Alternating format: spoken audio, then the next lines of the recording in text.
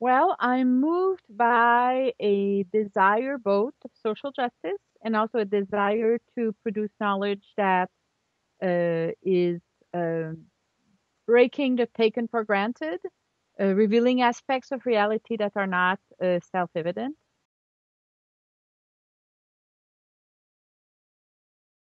Less is more.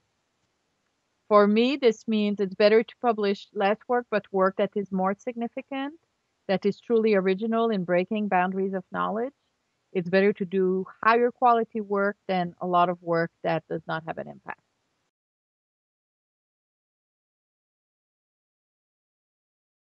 Well, I'm a social scientist, so we don't really do experiments. I would say that I would maybe for social scientists like me reframe the question as what are the first moments that led me to be curious about social processes? And I can tell you exactly what it is. I was at the house of one of my friends, and they had the book by German Greer, The Feminist Mystique. It was The Feminist Mystique, and the word stereotype was in there. And I was very puzzled by what the word stereotype was. And to discover this concept, I felt open to me a new reality of knowledge that I didn't know existed. The idea that we would have, standard ways of depicting specific groups that were caricatural, that did not do justice to the complexity of their life. So that's basically, I have a very, very clear memory of this.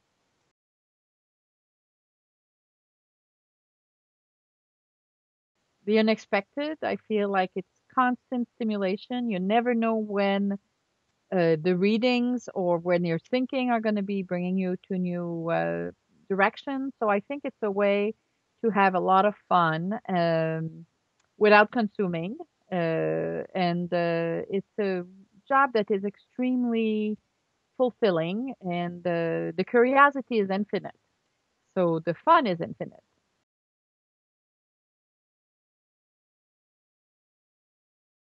Determination.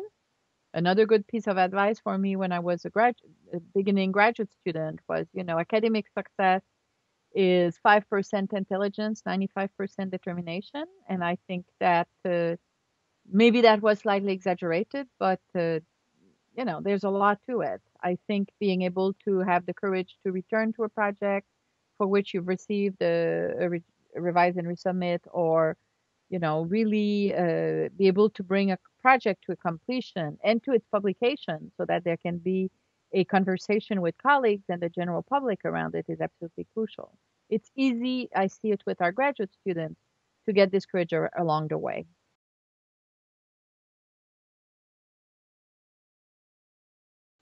There are many. I think that through the analytical tools that sociologists have, it's possible for us to shed light on social processes that most people don't understand. Just to give you an example, with the Occupy Wall Street movement, I was asked 2 days ago to comment in the Canadian media about the meaning of the movement, and I emphasized the utopian character of the movement and connected that to the pre-New Deal era when there was a lot of utopian ideas in the air. The one that ended gelling is the New Deal, which has transformed 20th century America.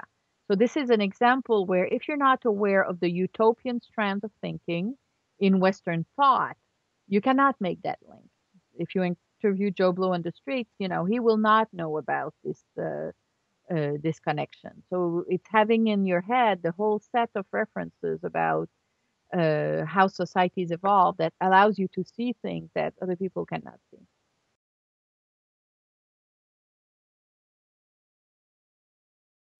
I was a graduate student in Paris. I worked with Pierre Bourdieu, who was one of the great sociologists of the 20th century. He was absolutely mind blowing. There are moments where I felt like he was really opening worlds of new questions for me. So that was extremely important. I think my father, who was not a researcher, he had been trained as a in theology. I think a lot of the basic questions that I pursue are an extension of the questions that were interesting for my father, who was a businessman yet trained in theology.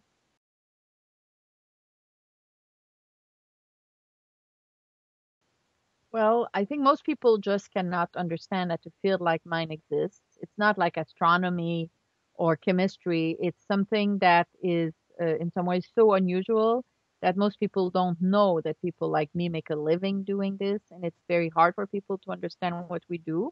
I really believe very strongly that as social scientists, we develop analytical tools that are far superior to what the scientists would do if they looked at what social scientists do. We are able to we have at our fingertips, a toolkit, conceptual toolkit, empirical knowledge that allows us to make sense of social reality in a way that is qualitatively much more sophisticated, precise, empirically grounded than people who don't have that training.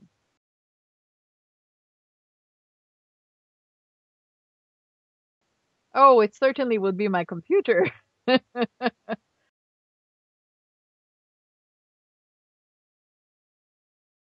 I really like independent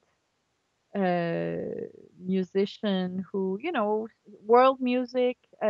I'm Canadian, so I'm following what's going on in France a lot. I spent last year on sabbatical in France. I'm following what's going on in Canada.